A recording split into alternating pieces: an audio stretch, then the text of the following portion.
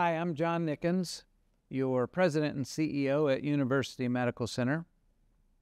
And today, the NNU, that's the labor union representing the nurses at UMC, presented us with a 10-day strike notice. The NNU notice states that the strike will happen on October 25th, and it will be for 1 day. Now, that's not surprising, but it is very disappointing. You know, I reflect on just a few weeks ago, we had NNU leadership on campus at UMC, and their speech, their focus was around nursing workloads and access to care. And then the action they take is to strike. You know, their intent will limit access. Their intent increases nursing workload. It rings hollow. But we will be open as UMC. UMC will show up.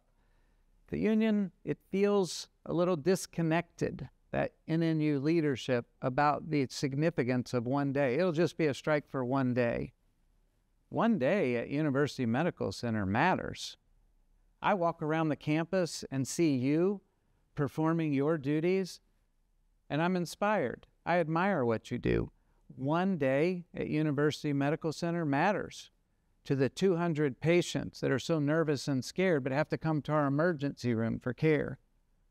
1 day matters to the nearly 400 patients that are in-house receiving inpatient care. 1 day matters to 1,000 lab tests and 600 imaging tests, also that our physicians can get the right diagnosis and treatment. 1 day matters to 1,000 people who wake up knowing they have a clinic visit at UMC to see their physician. 1 day is a big deal at University Medical Center. And University Medical has shown up, and we will show up each and every day, because we know showing up honors the concept, the idea that 1 day matters. Now, I want to be clear to anyone watching the video that University Medical Center will be open. This will not affect our operations. We have contingency plans. We've worked out strategies for this. We will continue to provide the same great care that you've had at UMC for almost 300 years. Think about that, our legacy, 300 years of Charity Hospital, showing up, serving the city of New Orleans. It's really incredible. This is the latest challenge. We'll navigate it. We'll be fine on the other side of this. Several nurses have come up to me and said, I'm a charity nurse. I worked at Charity Hospital before Katrina, and I don't want to strike. You don't have to. It's your choice.